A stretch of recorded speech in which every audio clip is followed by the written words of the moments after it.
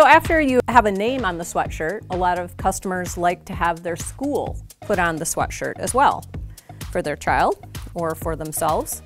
So you take the sweatshirt and place your hand inside the sweatshirt neck, and you want to place your other hand here at the base of the sleeve. This is another thing you'll get used to as you continue pressing. It's kind of awkward at first, but you'll get used to it.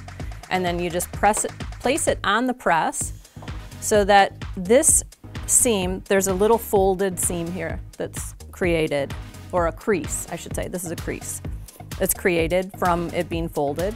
You want that to be flat on the press. So you place the sleeve on the press and try to get all the seams off the press. That's really important because the press won't be able to press down as hard on the garment if the seams are in the way. So you want to place it down. Here's this crease I was talking about. It's right in the right spot for pressing. Then we'll take our transfer, which is, these usually have a plastic backing on them, which you peel off. This is the school transfer. And you want to place it on the sleeve. And you line up the star on the school. You can use this star to line up right on that crease. And you're going to measure down 4 inches from the top of this seam, this top shoulder seam, down to the top of the transfer. I'm going to take a piece of transfer paper, which is this brown paper, it'll be at your station, and place it over the transfer. You need to use this transfer paper for this type of transfer to protect it or it will melt.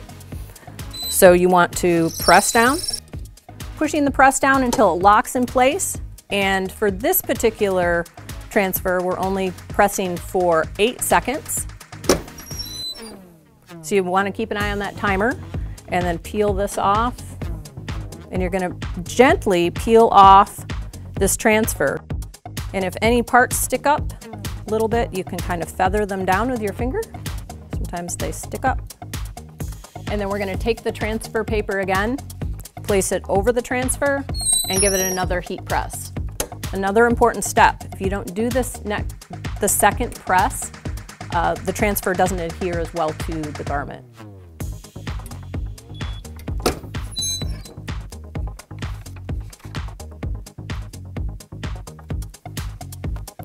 And there we have a school.